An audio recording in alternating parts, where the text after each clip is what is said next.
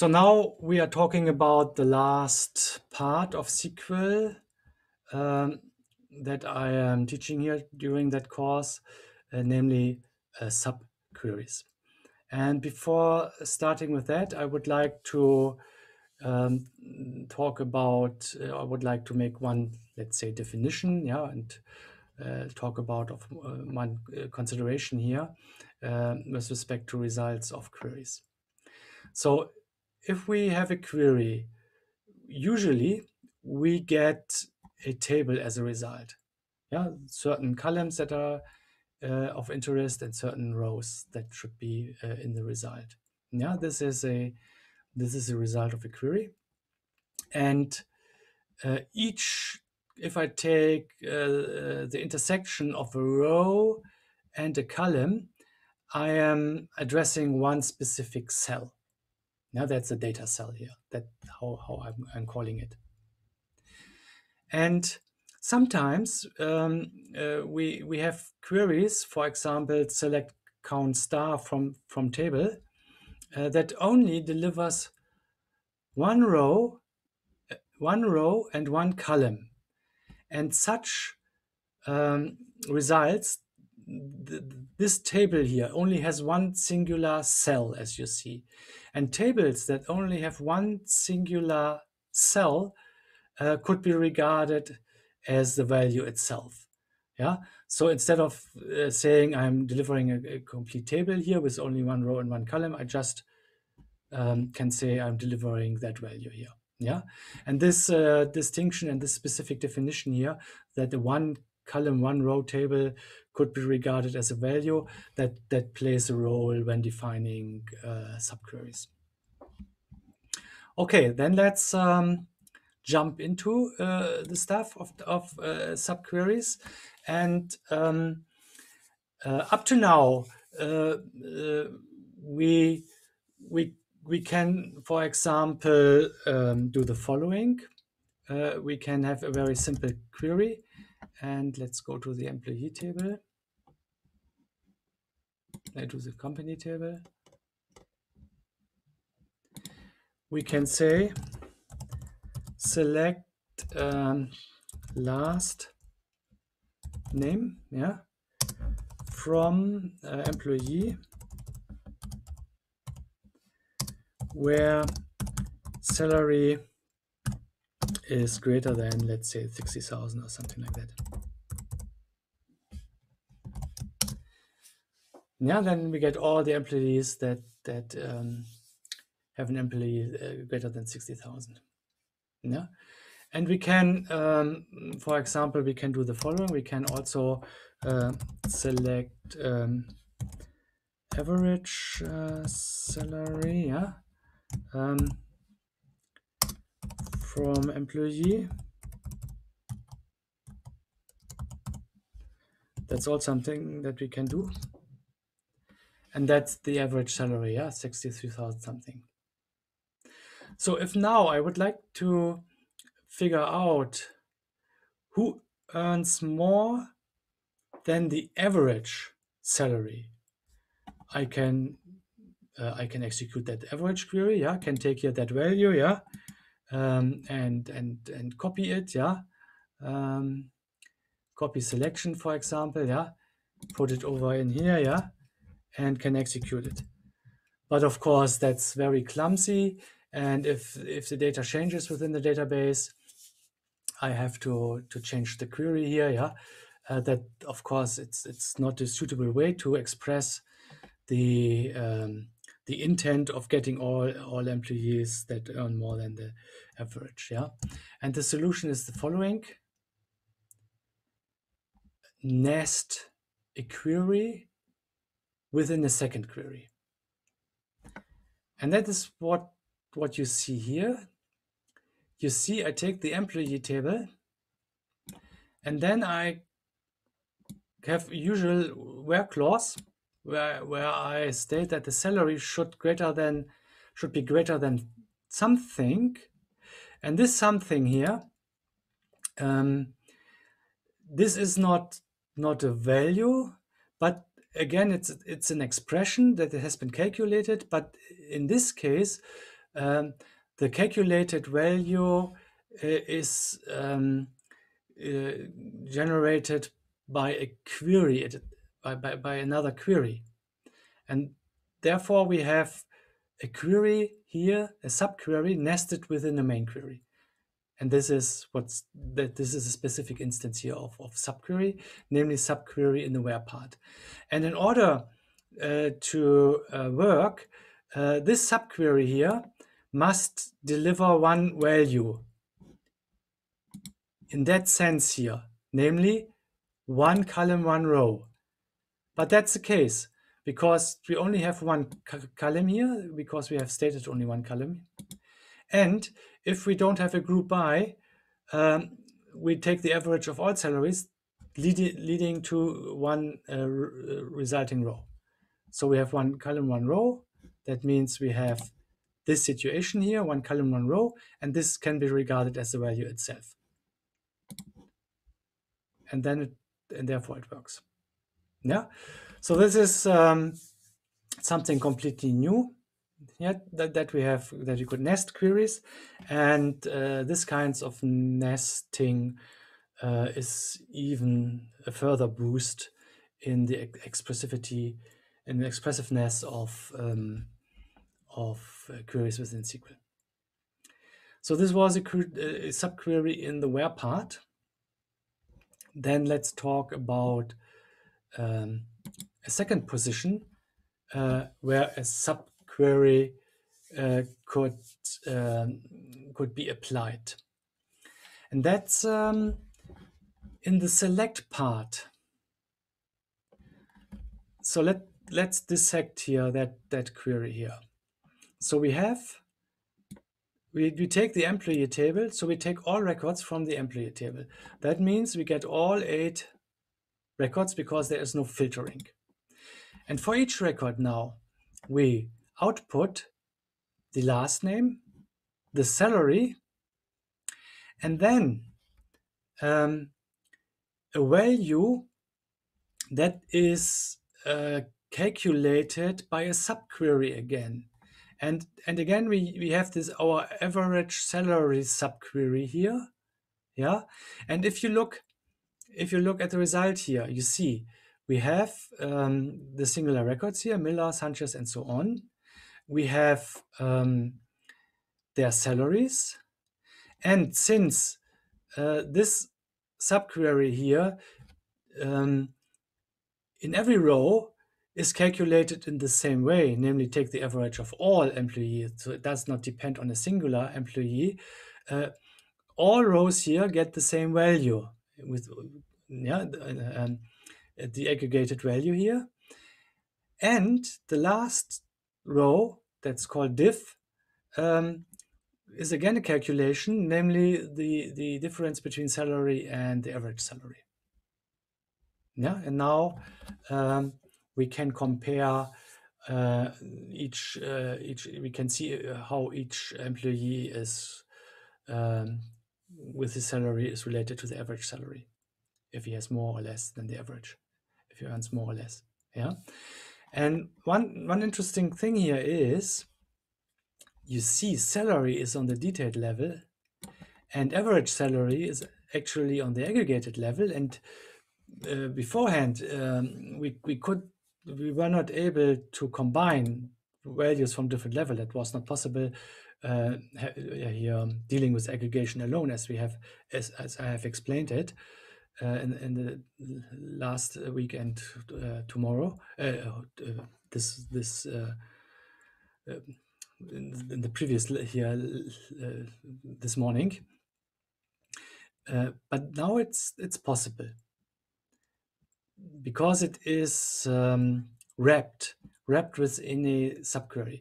And if an aggregated value is wrapped within a subquery, it is regarded again on the detail level in the outer query.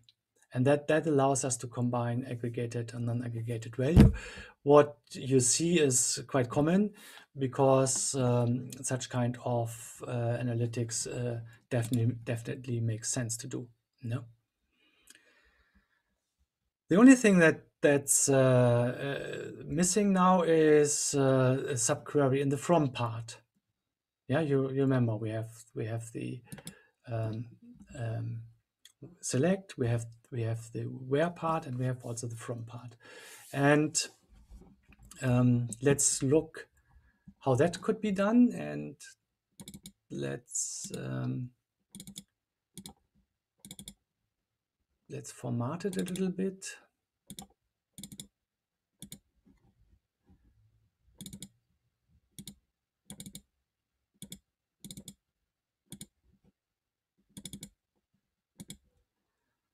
So let's see, and here.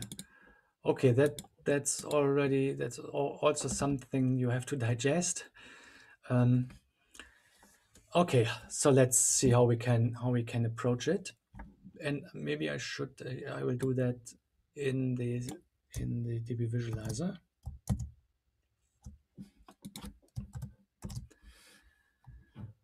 Okay, let's start here with the inner part. Yeah, and so we have an outer query that is employee join with something on join condition. So disregarding that complex something here, yeah, if I would do it that way here, then we have a table employee and a table VOU, yeah, and we would join them. But of course, this table VOU is not a table that is not in our database, because it is it's a subquery. And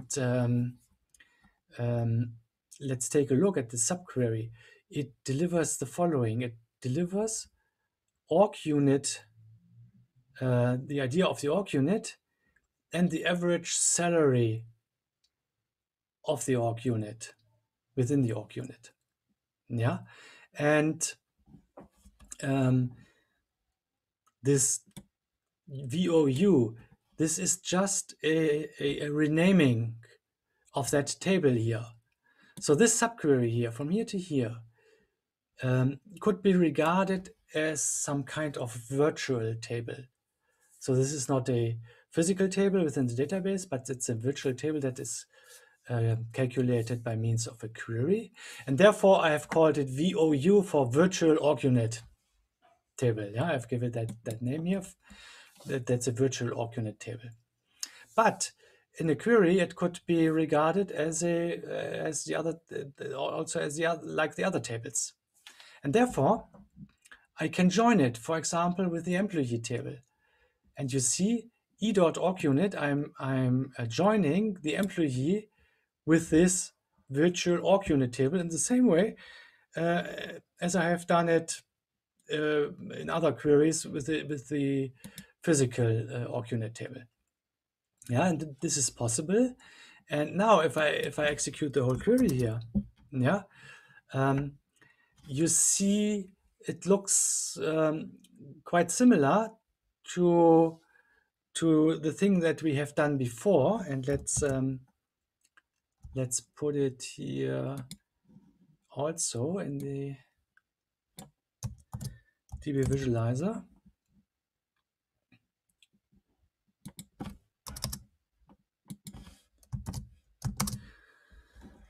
So this is a query I have explained before, and we have seen that we have taken the average of all employees and have calculated the difference. And the second one does something similar. And who of you figures out what has been done here, what I have done here?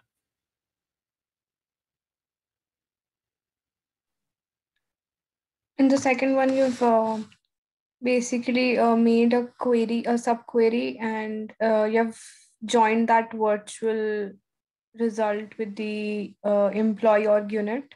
Yeah. And then displayed the average salary and the difference salary. Yes, but from a here logical point of view, what is the difference between this and that here? Uh, Maybe you have used like join command to join this virtual table, like, and Yeah. in first query, like it's just like uh, you use like from employee table, like in here, like you join through virtual table. Yeah, With but that's also more or less technical.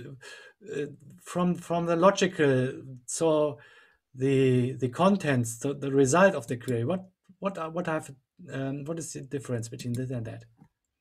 You also see here some kind of diff, yeah, and you also see some kind of averaging. But what is the difference?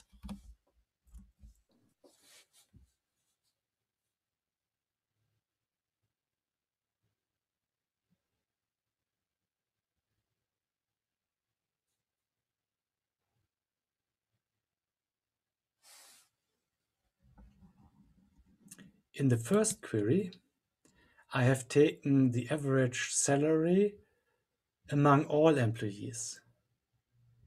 And in the second one, what kind of average salary I have taken here? According to org units. Exactly, according to org unit, yeah? It's much more fine-grained analytics here, since I'm not talking about all, but I'm talking about each org unit and how it is related to the average in the org unit. You see, Sanchez and Miller, they are in the same org unit here, yeah? And the average salary of that org unit is 90,000, yeah? And then we have O'Brien and Lee, yeah? And so on, yeah? Um, so with this, so one thing is, as you have correctly seen, is that I now have used a subquery within the from part, but I also have used that to solve a different question here, yeah? Namely, to have a more fine-grained uh, calculation, yeah, of difference with respect to averages.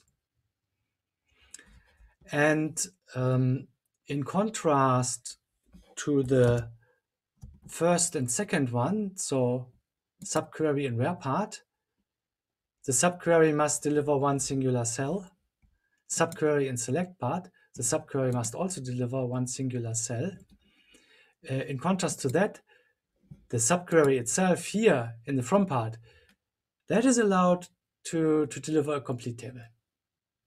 Yeah, in the from part, it can have a complete tabular result. Okay, so let's adapt our general view on the structure of a query. Professor, Professor, can you please paste that second query in the chat? Yeah, yeah, and Professor, like, yeah, in this example, yeah, yeah, so we have joined on basis of org unit, this yeah, virtual table. yeah, So normally we usually take a primary key of this first query in order to join this query to virtual table, like, because as there is no such primary or foreign key in that table, we define the table. yeah. So how to select that, like which on which basis we give the joint? Yeah. So for a join, actually, it doesn't matter if something is a primary key or a foreign key. You can join according to all kind of columns. That's so that is not fixed, that it must be a primary key or a foreign key. Yeah, but in this case, e.org unit nevertheless is the foreign key. Yeah, and since we group by org unit here, yeah, by the column org unit, that means in the aggregated table, each org unit is also unique here. And therefore, it's more or less the same as the primary key of the org unit table. Yeah, in essence, it's the same as before. If we have taken the virtual Org-unit table or the Org-unit table itself. Does that Yeah, answer? Yeah. Thank you, Professor. Okay. Any further questions? Okay. Then I have prepared an exercise for you. Namely, for that relates again to the playlist. Yeah, I would like you to figure out by means of a query the name of all titles that are longer than the average duration of all titles. Yeah.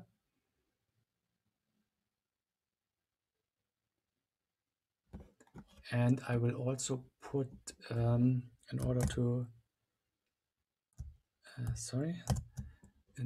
to give you some background material here, I will also put the other queries here in the chat.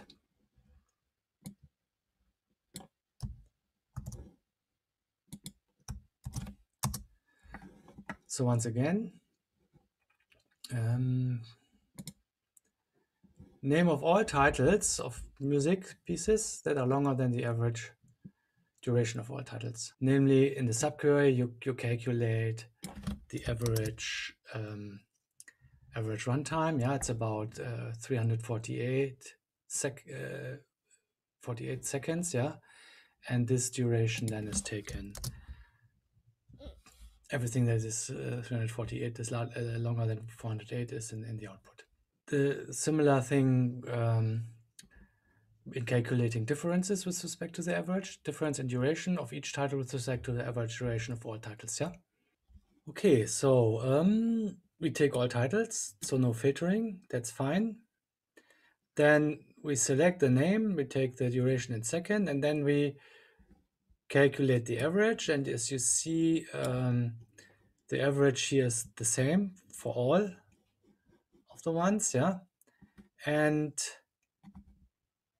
in a further column, the difference column, we just subtract both values from each other, and then we get the diff value. Yeah, actually, that's it, exactly. Okay, and then see that Xavi has provided a different solution that let's discuss. Let's see.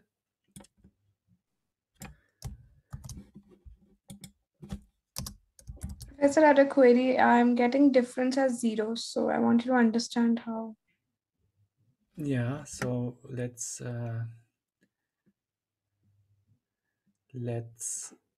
yeah, you have provided that's a different thing that you have solved. You had zeros. Okay, I see. So okay, let's see.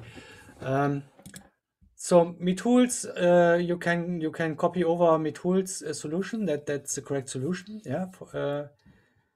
Of course, you can truncate the values if you would not have these large digits after the decimal point. Yeah, but that doesn't matter. So then let's see. Let's take a look at Xavi's solution. So Xavi has taken the title table and then has taken the title table. Yeah. Okay. So if I take that grouping here, I have the title table grouped according to the SID. Xavi, how many groups do I get? 1. 13. Okay, 13. All the SIDs will get. Yeah, they are all different groups. Yeah. Usually grouping according to the primary key, that usually makes no sense because it gives you the table in itself. Yeah. And so let's how do we have to fix that, Xavi? What do we have to do according to which we have to group? Durations, No. the name, maybe?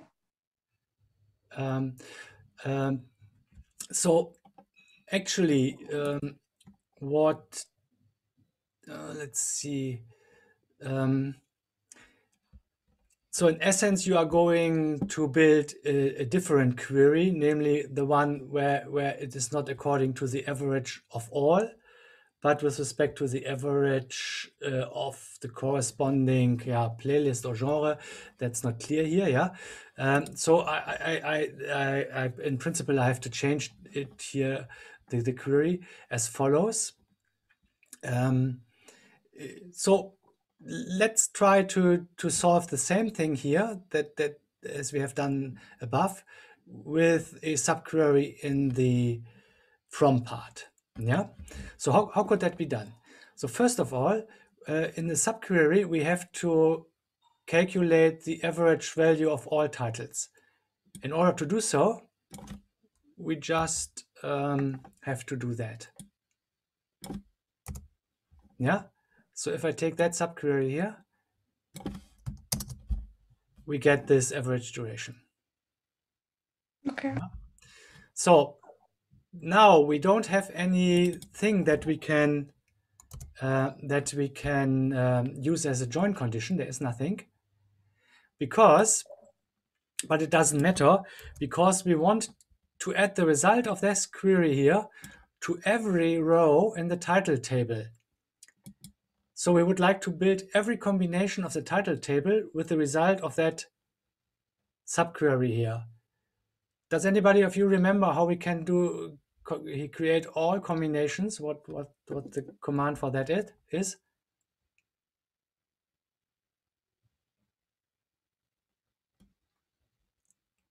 That's the cross join. So if I take the title table and make a cross join with that table here, actually, in essence, I'm adding the average duration to every row. Yeah, and order by title SID, that's okay. Yeah, so let's see if it already works. Yeah, that looks quite okay. Let's see if it's the same value. 1130, 1130, so that looks quite similar, only the columns are a little bit different here. Yeah.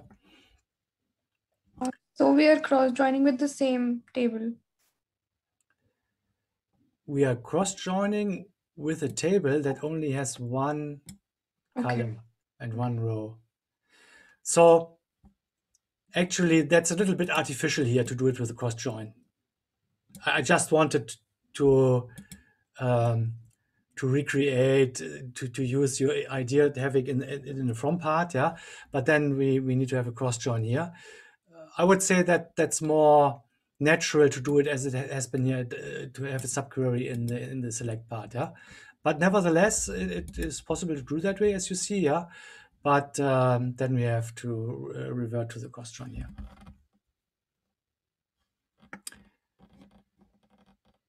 Okay, is it clear for you, Shavi, what was the problem with your query before? Yes, thank you. Okay, that's fine. Then let's. Professor? Yeah. I'm facing some error. Can you please tell me like what's going on with my query? Yeah. Of course. So there's something from Shavi, yeah, and let's see. Maybe you have the wrong database. It works here. From Niraj, sorry, Niraj. As you see, it works, yeah. Okay. Yeah, it's okay. Yeah, you don't have this average in the output, but that doesn't matter here. Yeah?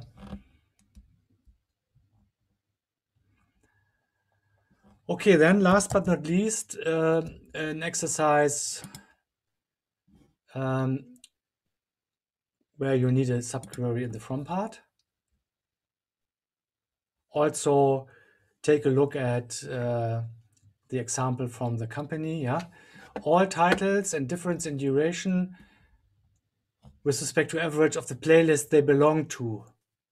yeah, and not average of all titles, but average of the titles of that playlist they belong to. We have we take the title table and we join it with some table that is created by means of a subquery. And if we take a look at the subquery here, we take the title table and group it according to the playlist ID. That means for each playlist, we get the average number of seconds per playlist. And I have called that VPL for virtual playlist, because it's some kind of virtual playlist table here. And then I have taken the titles, the foreign key to its playlist, and let it point to the playlist ID of the virtual playlist table. Yeah.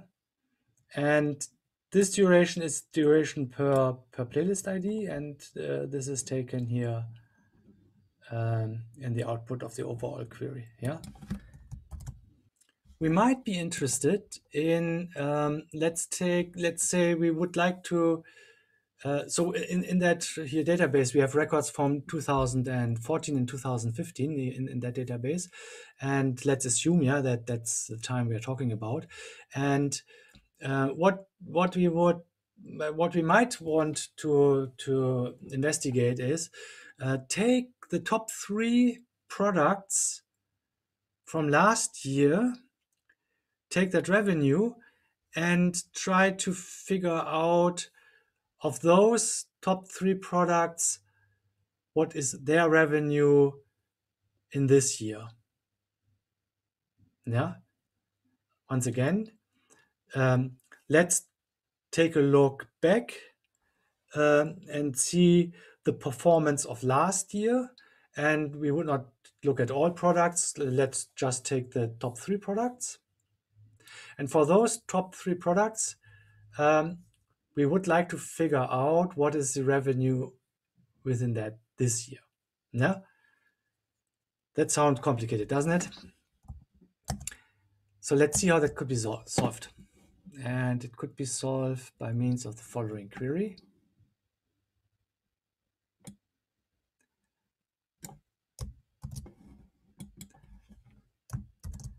That exhibits the power, yeah, or again the power of SQL. Okay, so these product IDs, yeah, I have not joined the product table. I've just taken the ID here in order to simplify things. Yeah, these products, yeah, for 549, 1452, and 952, that were the 3 tops from last year, and the unit sales from this year are these. And let's see how that is done. So let's take the subquery that we see here. So I take that subquery that works from here to here, and I execute it. And this subquery delivers us the top 3 in 2014. So let's take a look at the subquery. So we have taken the sales table, we have joined it with time by day, and we have taken the year 2014. Then within the subquery, we have done an aggregation, namely the aggregation on the product ID. So now we have the overall unit sales. We have taken the overall unit sales within 2014, and we have ordered by these unit sales in a descending mode here. And then this is something new that you can always ask Oracle to only deliver the first n rows. So fetch 3 rows only. Yeah. So we are ordering and taking the first 3. So these are the top 3 in 2014. And the result of that subquery and I've called it P3 top, as you see. Yeah, this is something that I have connected with the sales value in 2015. Yeah, so you see the outer query groups the products IDs, but it only takes the year 2015 values, and